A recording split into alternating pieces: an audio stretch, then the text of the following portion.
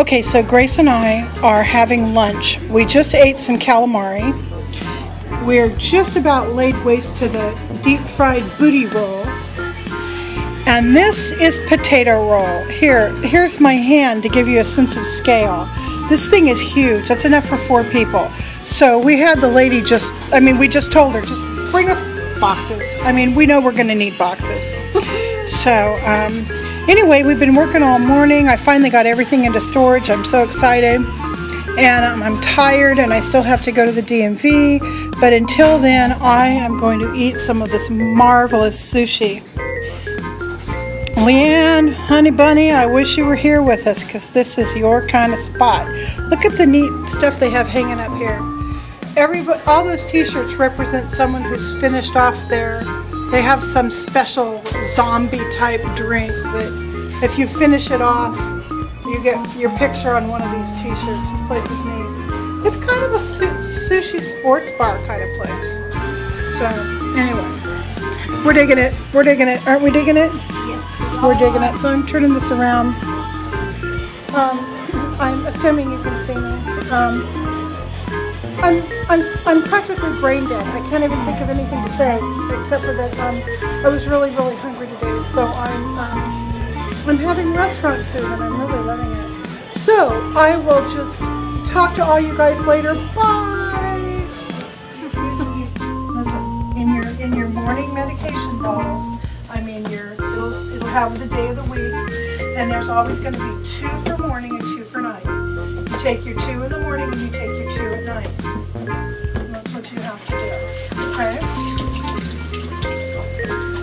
Well, did you remember to take it yesterday? I put it there. I put all your medications in your little container when I was there the last time, and there's enough to last you till Sunday. So if there's none there, that means you've been taking them at the wrong time. Well, why don't you take your medicine, Mama? You know you're supposed to take it every day. Yes, you do. You know that. You've been doing it for 3 months now, ever since you moved in. Yeah. Yeah. Okay, Mama, I'll talk to you later. Bye-bye. Looks like you got a little pucker belly there. I know, her little body parts are getting pretty well destroyed. Oh. Poor little thing, but you know what? By golly, she's been around as long as I have. Yes, you have. You've been around. You've been around since 1959. They got you for me the year I was born. Wow. That makes you one old plastic doll. Yeah. Your face a little Have you considered a transplant surgery for her hand? No, I'm gonna let her be special needs. No problem. I was a little surprised to find you washing a baby this morning. I know. Well, you know, Grant, you don't pay that much attention to what goes on around here. We could have 5 kids and you probably wouldn't even know it. Yeah, right. What do you think about that little special needs baby with your collapsed stomach and your hand that's missing? Yeah. What kind of a dad is this? No, I'm here.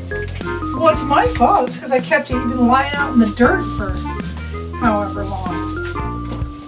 Oh. She wears the little dress that I wore when my mom and dad brought my sister home from the hospital. Because I was about this size when my sister was born. Not right, little baby. Shut up and wash off the soap.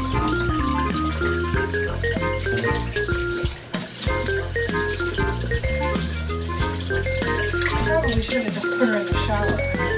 Well, you can do the rinse in the shower if you wanted. Good idea. I'll use your legs and feet. We'll have to do something about that nappy hair. Yeah. My baby got nappy hair. Sounds like a song. Oh, she's got an anatomically correct ass. Look at that. Yeah.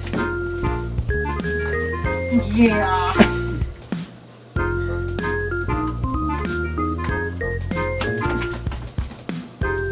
How often do you give her a bath? Never. It's the first time in 55 and a half or 50, almost 56 years she's had a bath that I know of. Look at the missing hair along her hairline. Yeah. Poor thing. Did somebody yank her hair out there? Oh, I don't know. Maybe the bugs ate it. Maybe she could, you know what she might like is a wig. Would you like a wig? Yeah, I think we're definitely need a wig.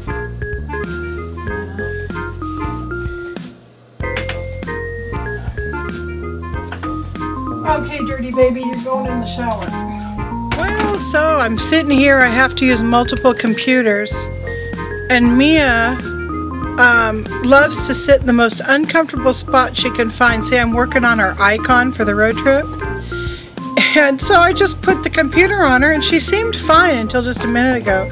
Not too happy now. Says, I'm not too happy now. What were you doing putting that computer on me? Poor baby. Well, it was actually pretty comfortable. It wasn't too heavy. It was warm. She was digging it for a while.